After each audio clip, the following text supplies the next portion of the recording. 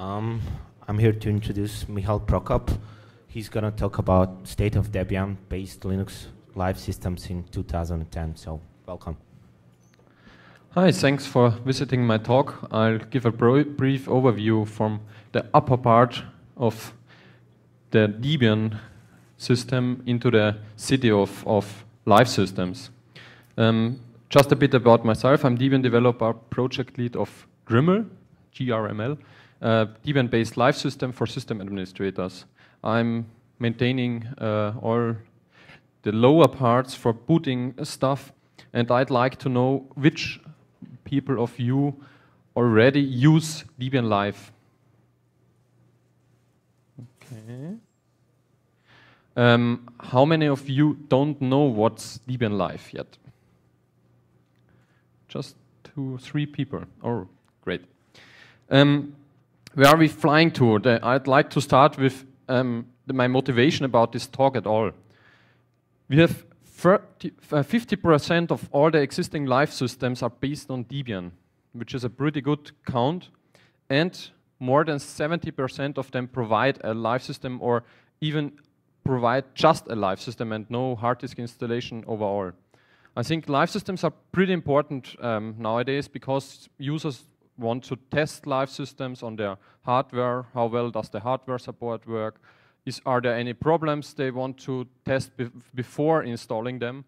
And I think we should think more about distributing a live system as a base for each release of us. I'll talk about this later. So some bits about the history of live systems. Back in the early days of live systems, whereas this is something like 5 to 10 years ago, the main problems of live systems were hardware recognition. Which drivers are present, what modules do you have to load, when you want to hot plug a device. Nowadays we have UDEV and the kernel, and they do pretty much all the stuff we need. And live system developers can concentrate on all the stuff that's really important for the live system itself. So the live system build stuff, the software selection, special mechanism for all the inner parts of it. But too many options to choose from. At each single step built within the live system, there are many options you might choose from, but just a few of them really work. So I'll start with the bootloaders. We have 2. The first one is grub. I think all of you know this bootloader for your hard disk installations. The nice thing about grub is that it supports several file systems. And the ISO loopback feature is great. I'll show it later on. But it lacks proper documentation. The documentation is distributed all around the web. There is some more recent documentation. There's outdated documentation, invalid documentation, and within the project, the documentation is distributed within a wiki. And sadly, no relevant distribution uses it for CD boot yet. As far as I know, Ubuntu plans to use grub for their next release as default for the live system. And I think that's something you should be aware of. If you're building a live system using grub as a bootloader, there might be issues that aren't known to developers or you yet. Then we have the ISO Linux and Sys Linux suite, which is rocking solid. I've had no real issues developing the live system with it for the last 6 years, and the upstream is very cooperative. So if you have any issues, you'll get debug versions and help resolving this issue. But just limited file system support, so you don't get all the features you might get from grub. And the graphical boot isn't fun. So if you ever saw the very graphical menus from the larger distributions, that's a highly customized ISO Linux version, which is absolutely no fun to remaster or to adjust to your needs. The ISO Linux stuff is for booting the CD, so ISO 9660 file systems, whereas the Sys Linux part is responsible for booting USB devices with FAT file system. ways to boot the live system. The most common ones are Pixie boot, USB boot, and of course CD and DVD. I was talking about this ISO feature, and it's a nice method to integrate live systems into hard disk installations. This is an example for grub2. So we just create a menu entry, call the loopback command, assign it to an ISO, which you can later on use in the kernel and the initRD options. So you don't have to extract anything from the ISO, but instead you can select the kernel, you can select the initRD, and provide according boot options.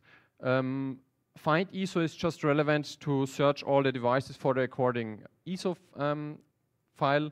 Boot is live is the stuff that's being used in Debian Live in all the tools, and just further command lines you might want to use.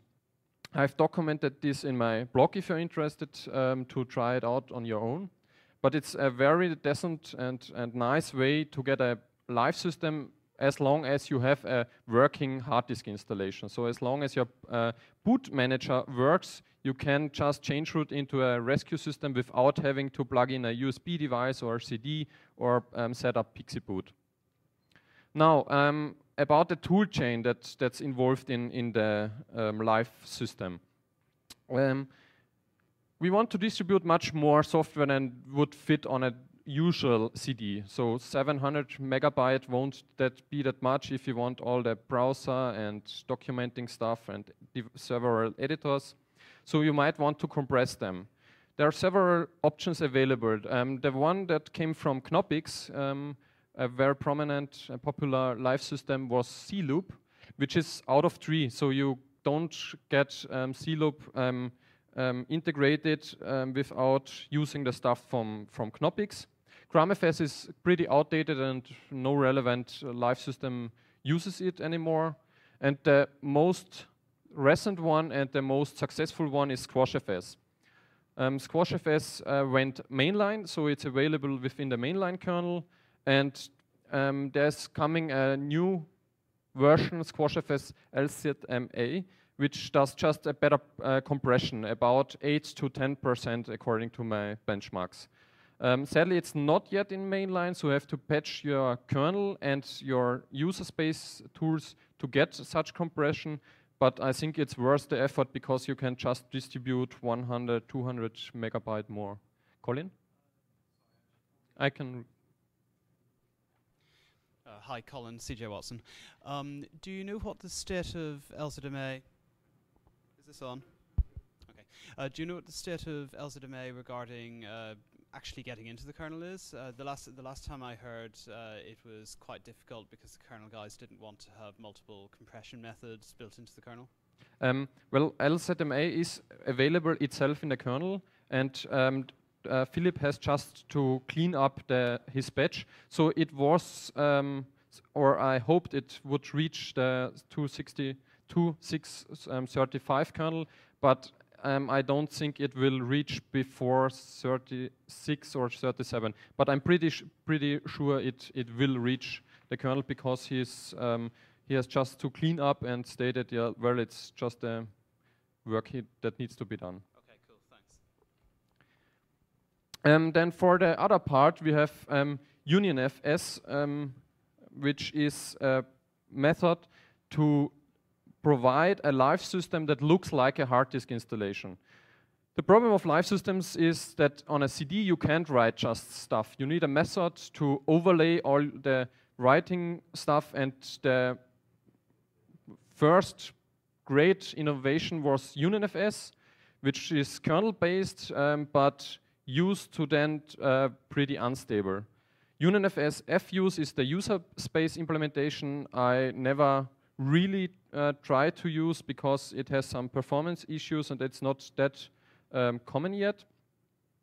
Another UnionFS is a rewrite of UnionFS by a guy from Japan, which did a pretty good job, but sadly it's not yet part of mainline kernel.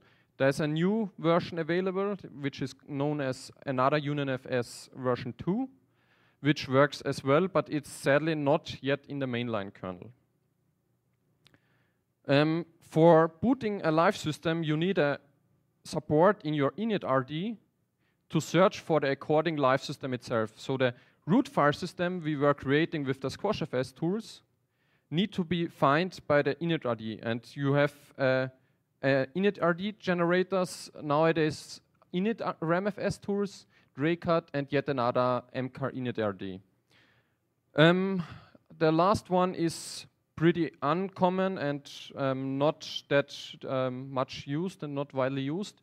DreCut is coming, I think, from the Red Hat guys, and init ramfs tools and DreCut share quite a large amount of code, and we are working together to fix the problems in all the init.rd stuff. So on Debian, you might use or should use init ramfs tools, and DreCut might be an option for you in some months. For the live boot stuff itself, you need all the scripts that find the live system. And you might have heard about live init ramfs, that's the counterpart to init ramfs tools.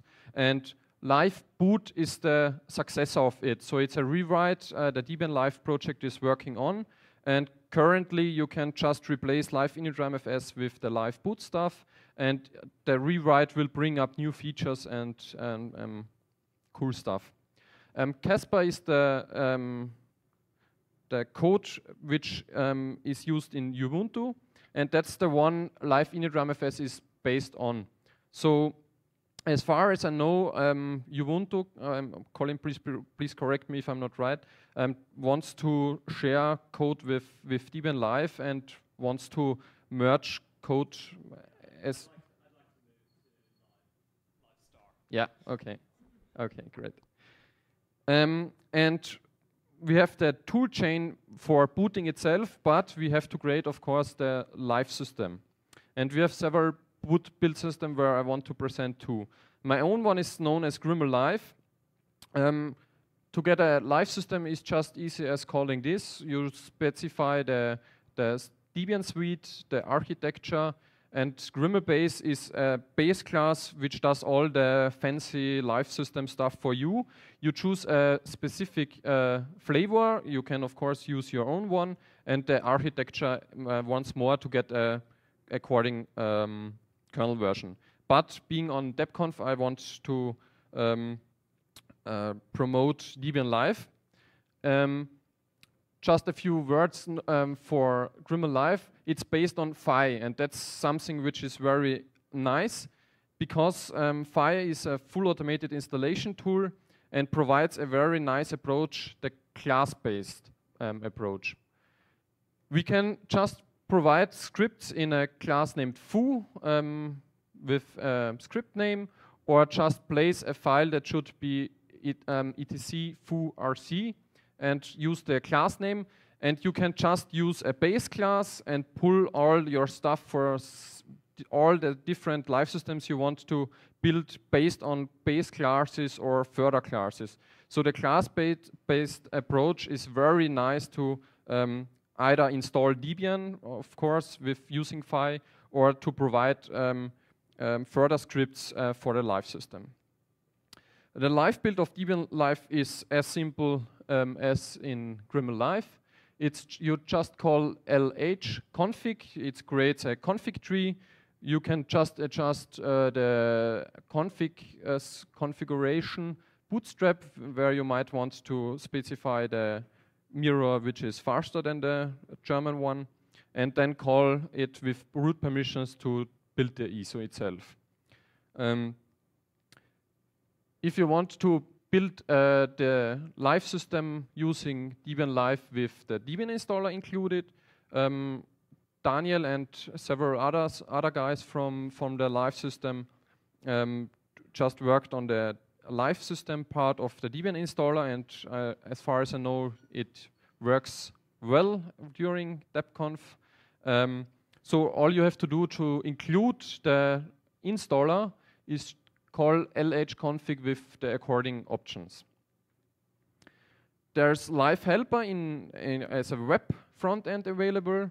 where you can just provide a few essential details, adjust the options according to your needs, and the Live Helper web frontend will build an ISO for you, so you don't have to install it on your own system.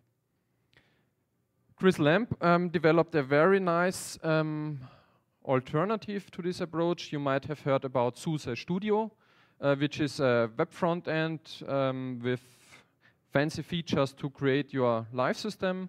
And nowadays we have studio.debian.net, where you can just register yourself, and similar to the previous one, you can just create your live system. It was released during DebConf. So I created a rescue image, and you get build information and the according command line that was used for building the ISO. Now, a fancy feature of nowadays live systems is the hybrid feature. Hybrid boot provides an option to use the same ISO image with hard disk installation like a grub bootloader as well as a live part. So you can just DD an ISO to your USB device and you can boot it then. No further fancy stuff needed. If you just want to boot a live system from USB, all you have to do is call the ISO-Linux hybrid binary, which is executed by default on Debian Live nowadays. And you can just take the file and DD it to your USB device and it will boot, as well as the same ISO will boot from your CD. Very nice for nowadays live systems for building is the CDN Debian Net mirror, which gives you not just the closest geographical location, but also it's known to be alive and it's up to date. So a very nice feature which you might consider for using building your live system, so you don't have to adjust the mirror depending on where you are building or where you are traveling right now. For Splash, boot Splash graphical stuff, nowadays solution is the mouse approach, which works pretty well. You have just to install it and use the Splash boot option. And I'm pretty sure there might be more use of it as there were several tools available for this boot Splash stuff. And nowadays this works pretty well, including the KMS stuff. So everything great, right? No. We have a pretty nasty tool chain. If you want to build your stuff with the LZMA compression, you have to patch your tools. The build system needs to support it. There were several changes in command line options you might have to parse. Several tools might break that are relevant for live boot and you might not be aware which tool it might be. So we have to deal with quite breakages during release cycle of live systems. And guess what? Uncooperative maintainers. You might consider a bug report, there is a problem, I need to fix it, but nobody cares about it or reacts in time, so you can just continue building your stuff. But luckily we can use the NMU uploads with the delayed queue. So nowadays we have a pretty good chance to fix all the stuff that's broken ourselves. And quality assurance. Sadly, live systems tend to move and we have several software packages on it. And if you are distributing more than 2,000 software packages like Grimmel does, you can't just test each package on your own. So I think we need some kind of quality assurance. We also lack from hardware for not so common architecture. So we are good at the stuff users usually have at home, but there aren't that many live systems available for the not so common architectures. If you consider this worth an effort, you might be interested in joining an existing team and show up with the hardware you have, because the usual guys working on live systems just don't have the hardware pool that might be useful for building live systems. But there are good news. We are Debian and we can fix our stuff, and we have a pretty good tool chain with regards to developers. And one I want to mention is the PureParts approach for checking the policy. And I'm building live systems on daily basis and noticed much better packages as soon as PureParts showed up. So you might not be aware of this, but installing packages and removing them and checking all this stuff was much improved as soon as PureParts showed up. So I think we should put more effort into this testing suite. Another good tool we have is Lintian, because it provides the developer option to check his own packages without installing manually or just checking each single line within the Debian directory. And nowadays we even have rejects for very serious errors in the FTP master. So if you upload a package that's very probably to break, Lintian on FTP masters will auto-reject it, and Lintian improves our pool a lot. So what's interesting is that we can do daily builds with the live system. So you can just take the most recent kernel, you can take the most recent user space tools from Unstable and provide your own daily builds. I'm aware of Ubuntu doing this. In the Grimmer team, we are doing the same, and the Debian Live team does the same. So what's interesting in this approach is that you can use continuous integration of your own software. So you just upload a Debian package, and on the next day you can just test how does it work together with all the other software packages which are not under your control maybe, and test them without having to update your own hardware installation or build a virtual machine on your own. So you can just take download the image and start testing. And when talking about live systems, I don't want to leave you with all my complaints, but I propose some changes within Debian. As a first step, I think we need auto testing. For the non-German speaking guys, auto is a car in German language. And as developers or companies test their cars, I'd like to see a same approach for Debian.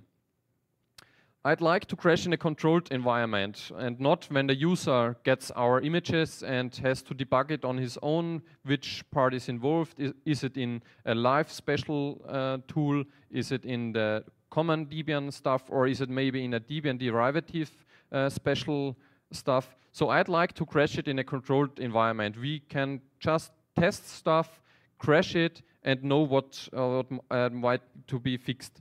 And I'd like to verify it without any risks, because I don't want to install software on my productive servers or laptop or whatever, just to see whether it works. I'd like to test it without any risks, so I don't get X starting up again and so on.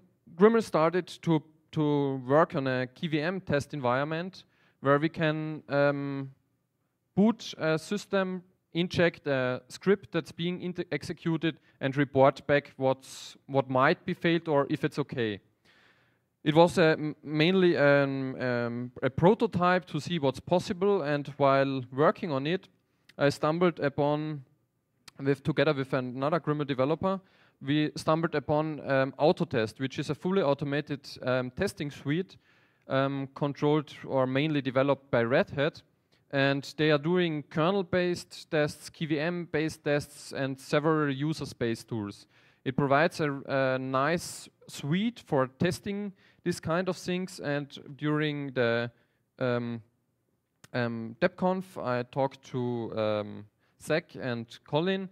And Ubuntu also has a spec on automated testing.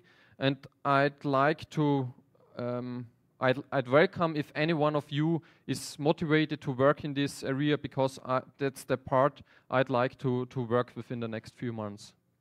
Colin? I can just give a little more background in that. Ian Jackson did this a while back, and he took it to DebConf actually at the time, and talked with a number of people about it.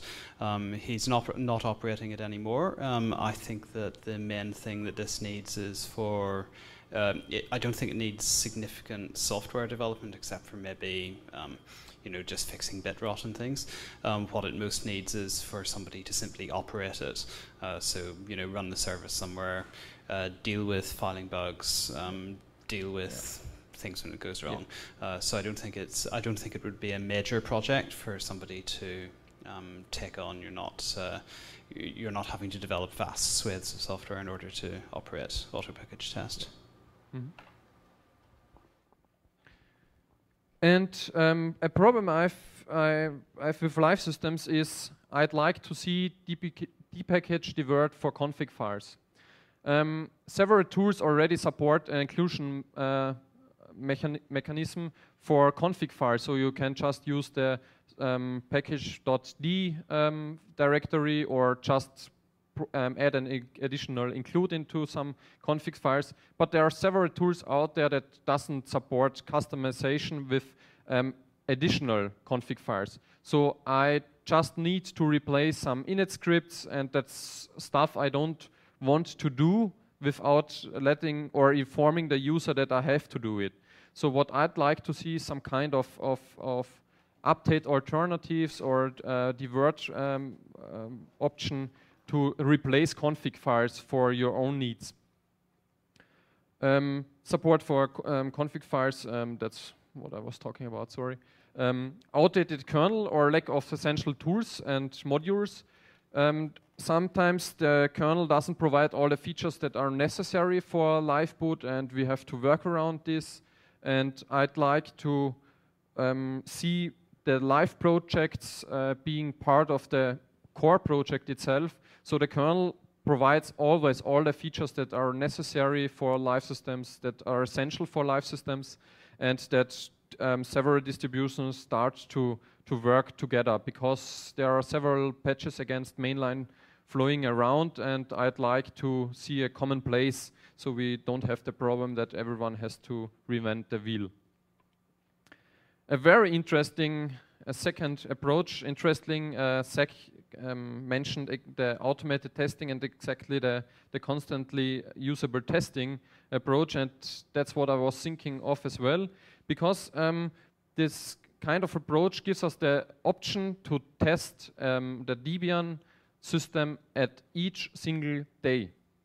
And I'd like to see rolling releases as part of our daily work on and development as Debian developers, and not just wait 2 years for another stable release and see what might break currently in testing as soon as we want to release it.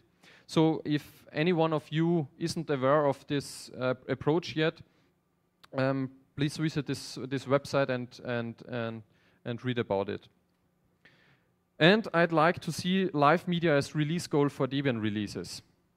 Currently we are releasing, and we have at maximum a short notice in the release notes, but I think most people actually wait for live system or live media to check out the new Debian release, and I think it should show up at the same time as we release Squeeze. So if anyone is interested in getting this as release goal, please let us know, and tell the Debian Live people on a mailing list, and let's coordinate this efforts towards the next release. Oh, OpenOffice broke up. Something interesting. It should read as live system. So I'd like to suggest Debian derivatives, which is a new sub-project, which is an excellent idea in my opinion. And I'd like to propose such a thing for Debian derivatives live. So all the teams that provide live systems, more than 100 live systems are out there, can share their knowledge, can share their problems without being implementation specific. Because I use my own build system, the Debian Live guys use their own build system, and I'd like to see other distributions share their knowledge, their problems, and where we can might or possibly work together. So to repeat the state of live systems, I want to mention that we are pretty good at live systems nowadays. It was much harder when I started to work on live systems 7 years ago. It was pretty much a mess with dealing with hardware support, with building a live system, because back those days we used to take existing distribution and remaster it within a change root, usually manually without being able to reproduce anything. Nowadays we have very nice build systems. We have a good amount of existing live systems for all the different tastes and needs, and I think we should work together towards an official live system within Debian to provide users a decent way, a nice way to test a new release. I'd like to point to 2 meetings. The first one is the Debian Live team meeting, which will take place today evening. Please join us if you're interested in the live system part of it. And the second one is the cut-off session of Joy Hess. Everyone interested in attending or working in this area, please join tomorrow in the Interschool Lab. So, I think there's some time left and I'm open for questions. Yeah. So there's some real significant challenges and technical problems with the idea of using depackage divert on configuration files, which is one of the big reasons why we don't do it particularly well at present. And particularly the guarantees that you have around configuration files with user modifications have real problems when you divert them. So I mean, from my perspective, I would actually much rather identify the places where you feel like you need to do that and fix them. So I think your biggest one is init scripts.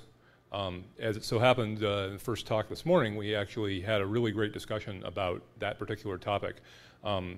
So at the risk of introducing something controversial, that is something Upstart would be able to solve for us, is that Upstart will have a different mechanism for being able to override an init script, that you will not need to divert it or treat it oddly like you have to with init scripts. So if we can identify the other places where you're running into places where you need to divert config files, I would rather fix them than try to figure out how to make depackage divert on config files work. I fully acknowledge your approach, but I see 2 problems. One is the uncooperative maintainers, or the lack of importance for Debian itself for systems that just want to do it different. For example, I'm generating SSH keys just when the user starts the SSH server, and the init scripts within Debian doesn't support any way to generate the keys on request, and it's a pretty tricky stuff, because on hard disk installations you might operate differently, and that's the one thing about it. And I'm happy to work with you on that. Sorry? For the record, I'm happy to work with you on that as an SSH maintainer. Great. And the second part of it is we aren't aware of all the users that are building live systems. So we might fix our own stuff, but we aren't aware of the problems that other people do. And I know several live systems and looked behind the scenes, and they are doing pretty dirty stuff to get their problems resolved. And as soon as we provide a way how to resolve this issue, we might fix their hacky stuff as well. I know that the modifications of config files are a problem for the version, and I'm not sure whether it's the best approach really. But I think we should talk about a way how to resolve this issue without fixing all the issues we might come up with in init scripts or any other tools. So I mean, I guess I would put it this way. I think that the places where you need to divert config files are technical bugs in packages. in that I believe that at the very least it would be an improvement in the quality of the package if there were some sort of override mechanism or config directory that you would not need to edit a single configuration file. And I think that maintainers who are standing in the way of improving the quality of their packages is a political problem that we can solve. Yeah, hopefully. Yeah.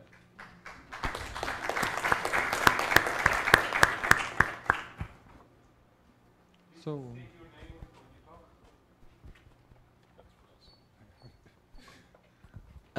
Kai Hendry. I just wanted to say that there's a set of scripts contributed by Brendan Slight in the Debian Live community, and he in that order tests some of my images, and you basically with running these scripts you get like a video of your distribution booting up and a final PNG, so you can see if the if the thing worked. So I'm aware of this. I even tried it on my own, but it's not enough for me. I don't want to know whether it just boots, because that's something I expect from nowadays live systems. But I'd like to write tests for each single software package in our pool. So software maintainers themselves can write their own unit tests that are executed, that report back, do I work as expected too? So the screenshot approach has solves the problem, or at least partially solves the problem that you get a working system that boots just up. But dealing with bugs in several tools users might not be aware of yet, because they don't use unstable for live systems, for example. But that breaks something, and that's nearly on a daily basis. And I'd like to see this resolved, so we can just work together, and not anyone who notices a bug is hunting it and might not be aware of another one hunting it, because it might be tricky to locate it even. And I'd like to report it as soon as some package breaks, or some software with other tools involved breaks. But definitely worth mentioning. Thanks.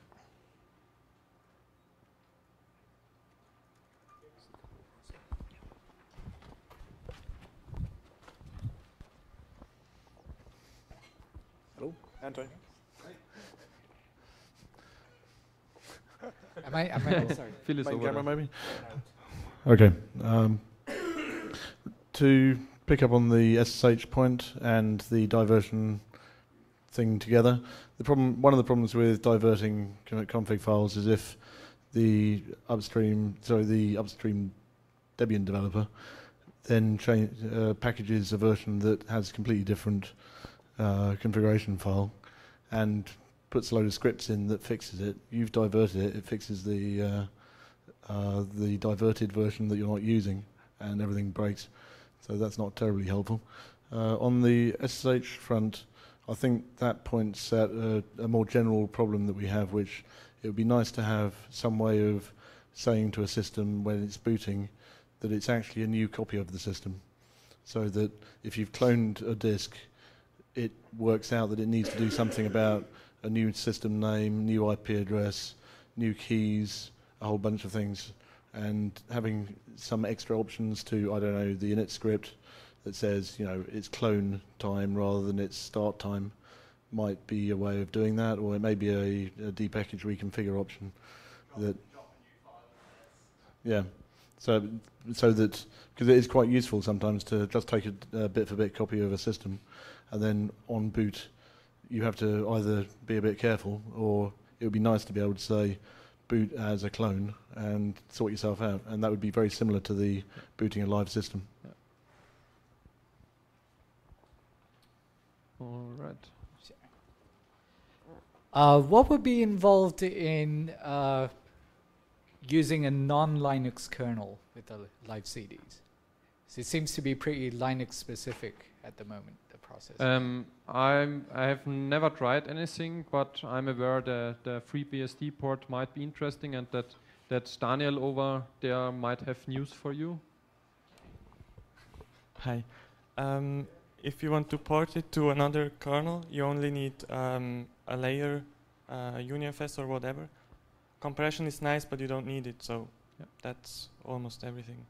And I'd like to make 3 points about what you said before.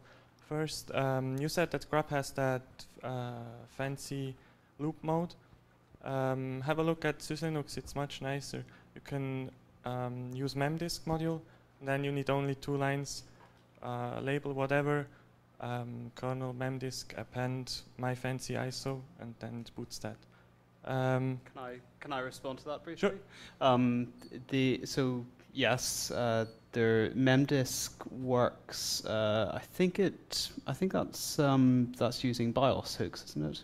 Yeah, and it's so that works provided that your operating system pays attention to the BIOS in any way, but which I don't think Linux always does.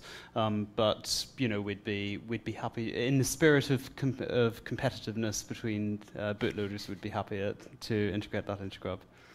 Sure. Second thing was you said that let's make live images official for the next release. We do have official images for Lenny. And what was the third thing? I don't remember. Well, I think it should be just the official release goal, and other guys, and for especially the release managers should support it, right? The third thing was that the BOF later on is just a team meeting. Everyone is welcome, but it's kind of boring, I guess, if you're not really involved. Oh, so. Right. So, I think no further questions.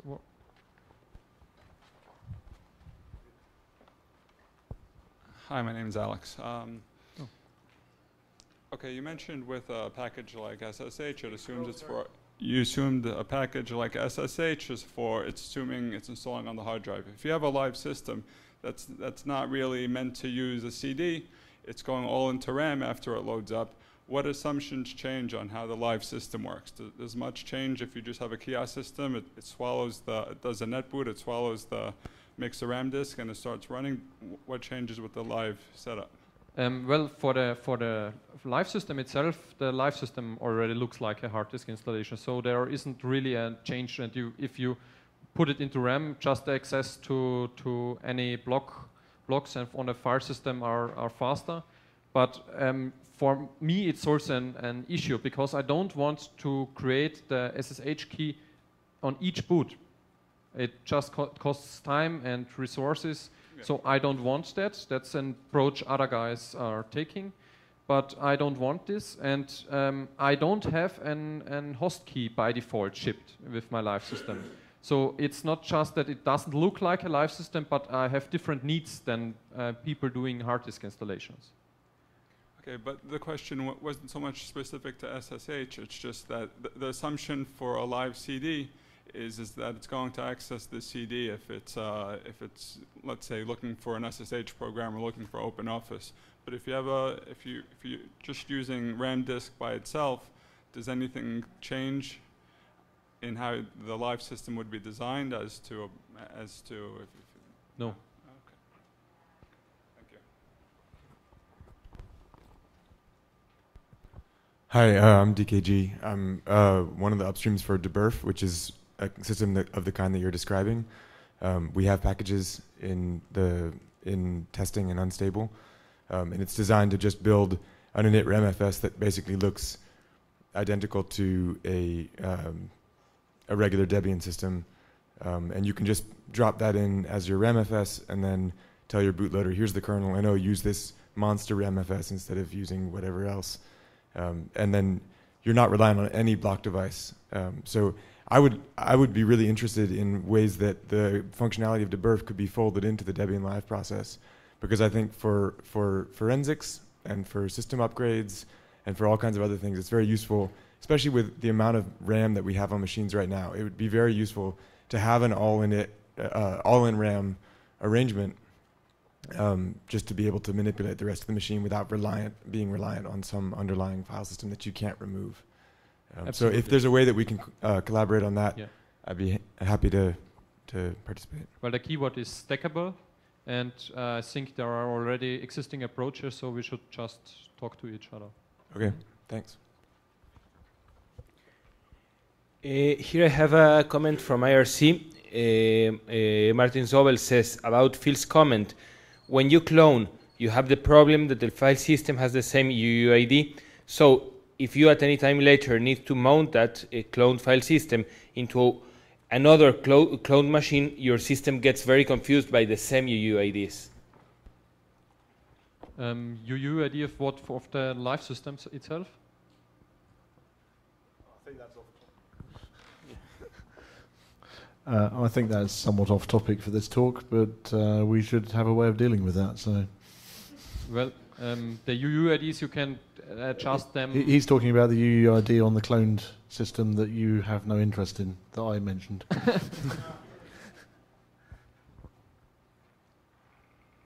All right. Then, thanks for flying with me, and I wish you a good dinner. Thanks.